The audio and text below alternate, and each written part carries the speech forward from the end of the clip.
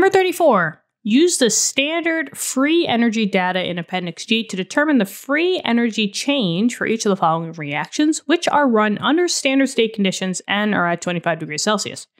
Then we have to identify either a spontaneous or a non-spontaneous reaction at these conditions. Okay, so we have 2 Cu solid plus S gas yields Cu2S solid. Now we need to find that free energy change.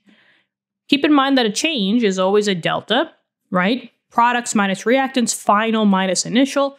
And since we're trying to solve for free energy, the more specific name for free energy is Gibbs free energy, and G for Gibbs. So we're solving for a delta G value. Now, since we're solving for, or we're using standard data from the back of a textbook, we're solving for delta G notch. This notch means that it's always standard numbers in the back of a textbook. So I had to go to Appendix G. Your appendix might be different, but our numbers should relatively be the same.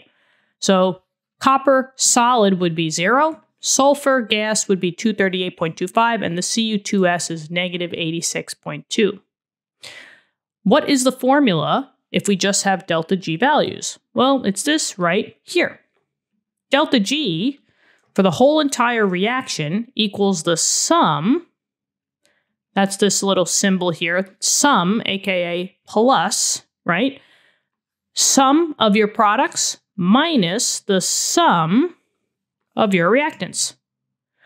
So let's see, are these numbers going to be the same or are they going to be different? Well, it depends on what the coefficients are. There was 2 coppers, no number in front of the sulfur, that means that there was one of them, and no number in front of the Cu2S, that means that there was one of them. You're going to take those coefficients and you're going to times them by your delta G value. So for copper solid, it would be 2 times 0. But I mean, anything times by 0 is just 0. This would be 1 times 238.25, and then this would be 1 times negative 86.2. Now, we have to sum them up. Literally, it's Cu solid plus S gas. So it would be this number for the copper plus this number for the sulfur. I don't have to sum anything up on the product side because I don't have any other product. So now let's just do the math. Well, here, 0 plus this number is just going to be 238.25. And then for the product side, this would be the same number as well, negative 86.2. Now we have our 2 values. Let's plug it into our equation. Delta G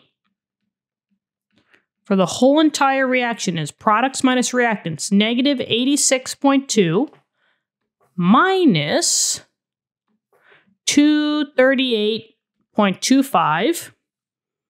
So I'm going to plug it into Calci. Let's see what we get. Delta G for the whole entire reaction equals negative 26.2 minus 238.25.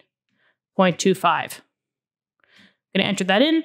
Now, we do get a full answer of negative 324.45. However, we have to go by sig figs. Since this is only to the 10th place and this is to the hundredths, we're only allowed to take it to the 10th place. So this 4.5, the 5 rounds the 4 up to a 5.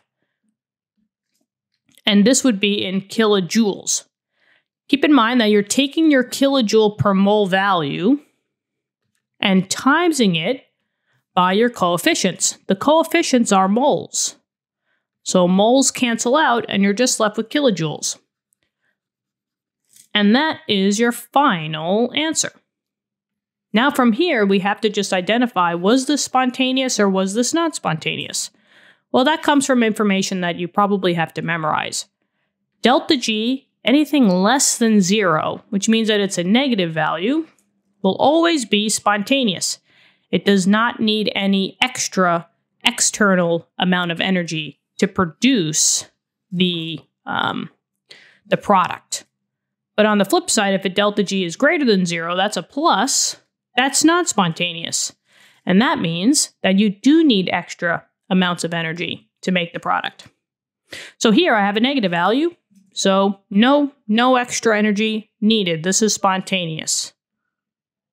And that's the answer. So I'll box this in. And there we go.